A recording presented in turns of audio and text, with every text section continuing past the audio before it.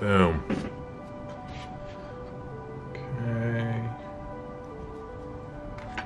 We're looking good in here. I just replaced this iPod battery, and this is the old one. Look at that. There's a little bit of veining going on there. Oof. So I gotta dispose of that now, which should just be a blast. And then I have this working iPod here. It needs a little bit more work done. Managed to tear the lock cable because this was glued on so thick, and accidentally jumped and cut that ribbon. But I got this going, and then if you check this out, she lives. New battery. I got a SSD drive in here, so I'm pretty stoked about that.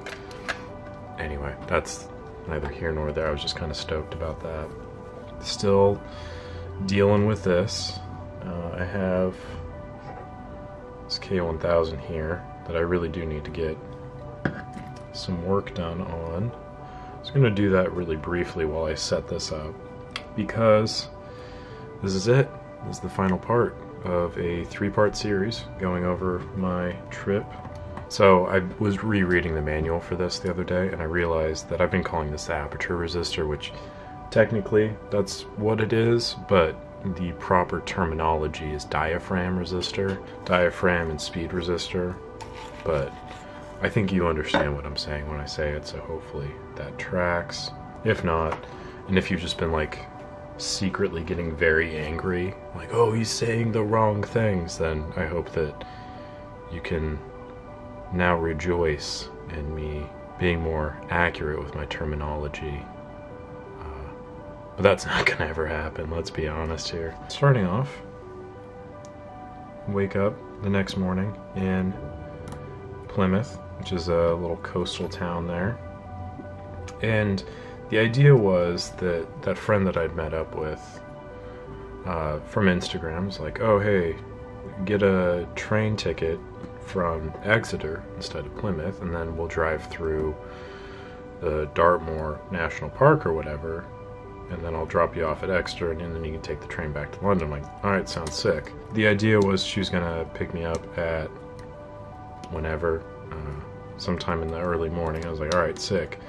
So I got ready, and I'm waiting outside, and just didn't really show up, and waited for a little bit longer, and I was like, alright, never mind, I'm just gonna walk to the train station. I'm not gonna wait for her anymore. Then she finally comes up and is like, alright, get on the road, cruising into Dartmoor. And first off, see these ponies, which are adorable.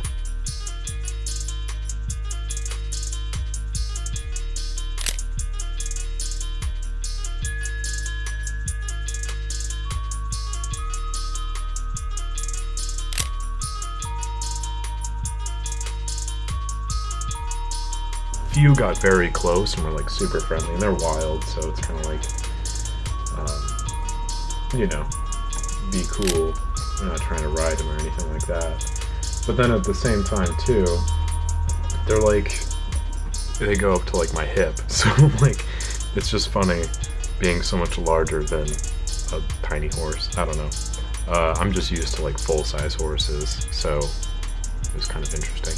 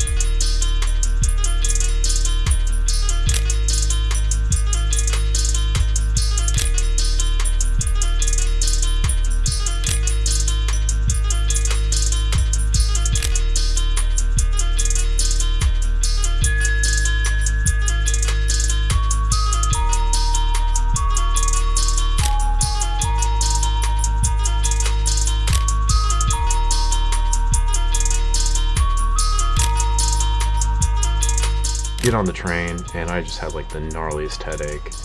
So I didn't take any video. I took a few photos because I thought it looked cool, but I got to chat with some people on the train. It was super cool. I met this one guy who was reading,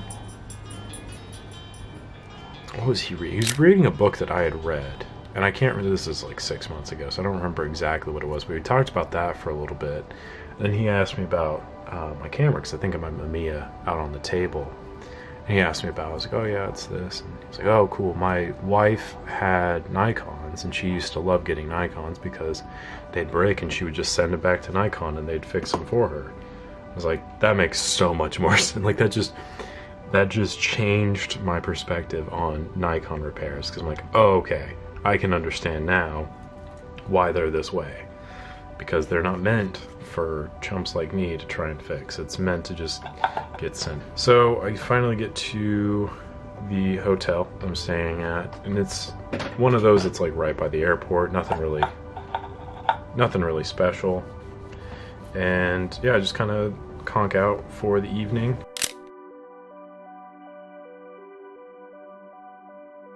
I planned a test to be done in London, and I was going to be meeting up with that German guy that I had met previously.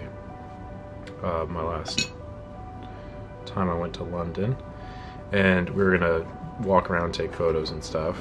We were going to meet at this like little market, Saturday, Sunday market kind of deal. So I'm trying to coordinate that with him.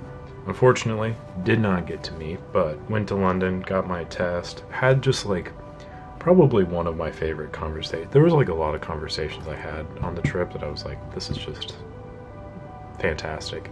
But the guy that was giving me the test, we're sitting in this like, it was like the bottom floor of like this mall complex. There was like 4 stories or whatever, and the heat was on. And I don't know, I'm not a person that complains like a whole lot. Like I'll complain about very random things, but for the most part, like I'm really cool with whatever, and that bothers a lot of people because like, well, you have to have an opinion. I'm like, I just really don't.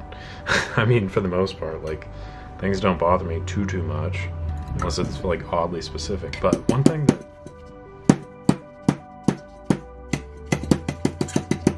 that's always really bothered me for whatever reason is like artificial heat. I just get so nauseous from it. So we're sitting in this thing, and I got my jacket on because it's cold outside. I got a mask on, I got a hat on because I look rugged as hell otherwise. And I'm like bundled up, I got my camera and everything like that. And the heat in this building is just awful. It is so warm. Like I was getting a headache, and this guy was coming up and he's like, hey, how's it going? I'm like, honestly, dude, the heat in here is ridiculous. He's like, I know, like I hate the heat. And I was like, thank you. Like I thought I was going crazy. Like I don't want to be that guy that complains about things, but like artificial heat just always messes with me. And he's like, I feel the exact same way. And like, you never want to bring it up because it gets so cold here, this, that, and the other thing, but like, oh, it's just terrible. I'm like, I know, it's awful. And then he started asking about like the cameras that I had. I'm like, oh, do you like taking pictures? I'm like, mostly nature stuff, but like street photography is kind of cool, really whatever. I'm not terribly particular about the photos I take. He's like, oh, that's really cool. And then he tells me the story about, he got off work one day pretty early, and he and his brother like took a car and like drove somewhere. He told me where, I don't really remember. Drove somewhere and like got to watch the sunset and was like looking at the stars and stuff, and he's just talking about like how beautiful that was. And he was like, yeah, I hate the city, like I need more nature in my life and all this stuff. And it was something I was just like, man, I really relate to this guy. Like we both hate artificial heat, we both really like to be in the nature and all that stuff. I didn't get his name, don't know who he was, but he seemed really cool, so I was pretty happy about that. And then I got some coffee, sat at St. Paul's Cathedral and chased some pigeons around, took a few pictures.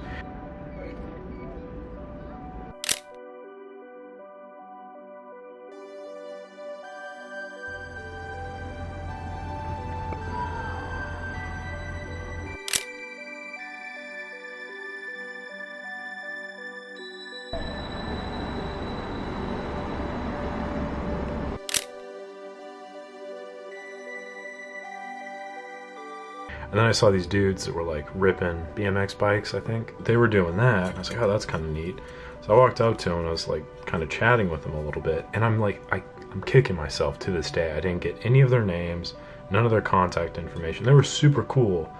And they were like, we had like this, there was like 4 of them or whatever, and we just kind of were chatting, and I was asking them for like recommendations or whatever. And one of them's like, oh, do you like cereal? And I'm like, I think it's okay. He's like, oh, well, you got to go to the cereal bar, like it's really good. And then the other guy's like, fuck you, man. Like, he doesn't have to go there, that place sucks. It was just like and then like everyone else in the group just started like dogging on this guy's like, that's a terrible recommendation. What, you want to just send him to the tourist traps, the cereal bar? Are you kidding me? It was so funny. And then I asked him for directions to where I was going because I had no Wi-Fi at this point. I'm like, oh yeah, you just want to go up this way and turn around. And I was like, oh, thanks, man. And then, yeah, again, really should have talked to him more, like, because they had cameras and stuff with them. We were kind of chatting about, like, they had a A7S III, and then one of them had a Komodo, red Komodo. I was like, oh, that's nice. It's a nice little, like, cube camera, but they're also, like, just stupid expensive. So, anyway, out of my price range at least. But really nice people. Didn't get their names. I feel like a fool. But it was still pretty cool. And then I'm walking down the road a little bit more, and it's about this point I ran out of, I don't remember what color film I was shooting at that time. I think it was just like Fuji 200 or something like that, but I ran out of that. So I switched over to the last roll, 35mm I had, which was film Washi something or another. I think it was the F50. Film Washi is very interesting. So if you don't know, it's this guy, he's over in France, and from what I understand, he works out of a shipping container, and he just basically hand makes film, black and white film. It's super contrasty, low ASA, so it's kind of slow film, but some of the images on it are absolutely beautiful. Like, looks like a painting. Walking to this little market was pretty interesting. I took like one of my favorite photos on the way there. Actually, like this whole trip, like this last day in London, I think I took some of my like just best photos. There's this one of a lady, and she's like sitting eating like a cup of noodles or something, like a bowl of noodles, and there's like all these people around her. I'm like, what a just beautiful image. I don't know what it was about it, but it just really like, there's so much life in the scene, and everyone is like doing their own thing. And I guess that's just what street photography is, but kind of living in Phoenix and then now even living here, these aren't like huge metropolitan areas. So street photography is a little bit different because people aren't used to getting their picture taken. Like, there's not a lot of like street activity in Phoenix, and if it is, it's for like some special event, and everyone's kind of like skeptical, I suppose, of like somebody having a camera. So I'm walking around, and at this point I'm trying to find that guy, the German guy, and I have no Wi-Fi, so I have no means of like really getting a hold of him. But I go to this market, I'm sitting there waiting, trying to find Wi-Fi and stuff like that, and I thought, oh, I'll just walk around a little bit. And then I walk out a little further, this other dude comes up and he's like, oh, that's a really nice camera, and we'll revisit him. I think his name's Jonathan. Really nice guy. He and his girlfriend were there. We chatted for a bit and then said bye. And I'm still waiting for this guy. He never shows up. I finally got Wi-Fi and I messaged him, and he's like, oh yeah, no, I was down there for a minute, but I had to go back. And I was like, alright, no worries. So didn't end up meeting up with him. I walked down the street a little ways, found this guy selling cameras, so I'm like going through, kind of checking all of them and stuff. I was like, should I buy a camera here? Like, that'd be kind of fun. I was like, I don't know. And the prices he was selling them at were kind of exorbitant, to be sure. So I didn't really mess with that. Walking back though, there's this guy that like has the 4 chess sets in front of him. He's playing chess with people on the street. I'm like, oh, I've always kind of wanted to do this. So we play a little game of chess. I just get my ass handed to me because he wants to play like a game of like blitz chess or whatever, so it's like minute per, and I've like never done that. Like, and by no means am I good. Like, I have like some opening techniques, I have some of the end game and I'm not like really great at it. So the blitz chest, and there was like this homeless guy that kept walking behind me, and he was like, "Oh, are you American?" I'm like, "Yeah." And he's like, "You want to die?" Like, he just kept asking me if I wanted to die, which is a little alarming, to be honest. So I had that going on, and it just got demolished. But it was really cool watching him get a play chess, and I took another one of my favorite photos of these people playing chess, and there's just this little kid in the background like watching. I don't know, there's something about that scene too that I really enjoyed. So anyway, walk down the street a little bit more and run into my buddy Jonathan and his girlfriend again. I'm like, "Yo, what up, man? How's it going?" And this guy pulls out an AE1 program, I think it was AE1 program. He's like, "Look what I just bought," and he just bought it from the street vendor. And I was like, "No kidding." He's like, "Yeah, you know, I really wanted to get into it." I was like, "Oh, that's so cool." So that really made my day too. Like, it was a really good day. So walking back, and nothing too eventful happened afterwards until I'm walking down the street a ways and run into this guy. "Oh, hey man, nice camera." I'm like, "Oh, thanks, dude." Very nice, alright. 3,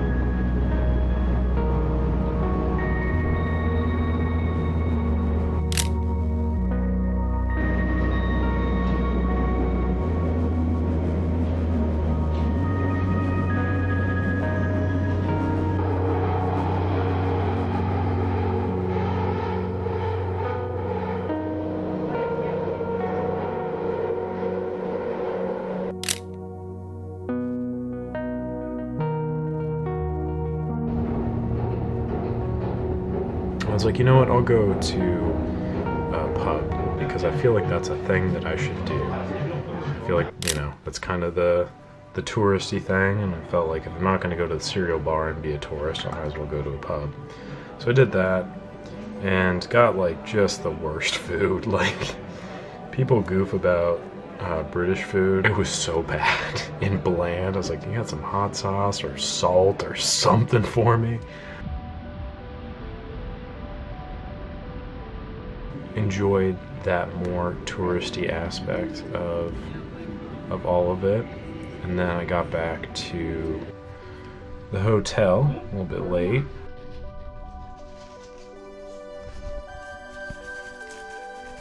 I got the coffee, got back into the room, and then conked out. And then the next day, like I said, early flight back to the US. And I wasn't like terribly nervous. I got my negative test back, so we were good on that front.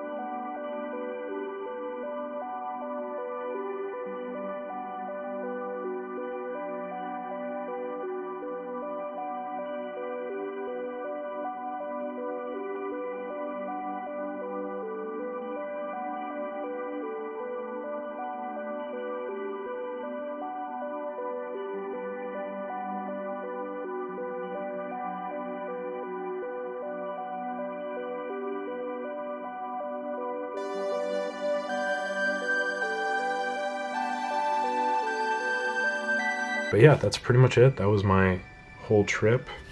I hope you enjoyed this little series. It was kind of fun putting it together. It was a little stressful because there's just a lot of content, and there's a lot of stuff that like I thought was really cool, but I'm like, it's more cool to me because I was there, so I have to kind of cut things out that like just don't really portray as much fun for a spectator. So I hope I did a good job with that. I hope that it was enjoyable for you to watch. I've got some more bigger travel projects in the works, so I hope that this kind of was something you dug. I obviously also have a lot of repair stuff planned too, so we'll get back to that content as well. But now that I got this off my shoulders, so to speak, it'll be a lot easier for me to jump into these other projects and not feel like, you know, I'm juggling too much. So anyway, I do hope this is something you enjoyed watching, because I did enjoy making it for the most part. If you have any comments, questions, or concerns, feel free to comment down below. Like the video if you enjoyed it. Subscribe to the channel if you've not already done so. Appreciate you watching. I'll catch you on the next one.